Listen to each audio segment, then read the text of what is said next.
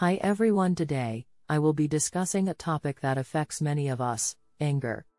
Anger is a normal emotion that we all experience from time to time, but it can be challenging to manage when it becomes overwhelming. In this video, I will discuss 6 ways to deal with anger effectively. 1. Identify the cause of your anger, is to understand what is causing it.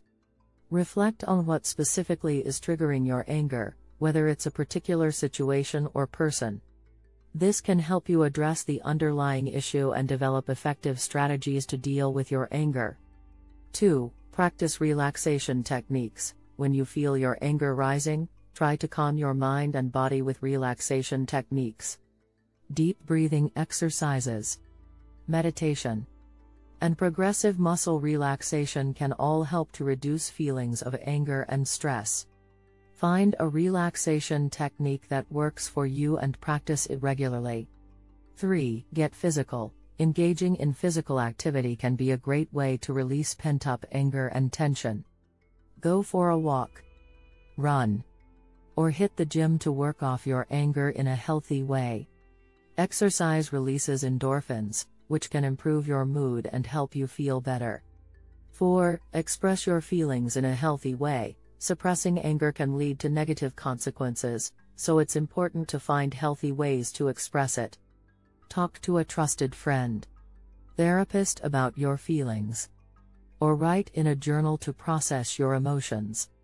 It's important to express your feelings without blaming or attacking others. 5. Practice assertiveness, means communicating your needs and opinions in a clear, direct way without being aggressive.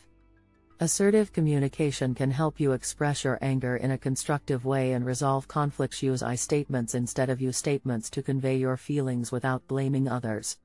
6. Seek professional help. If you find that your anger is impacting your daily life and relationships, it may be time to seek professional help.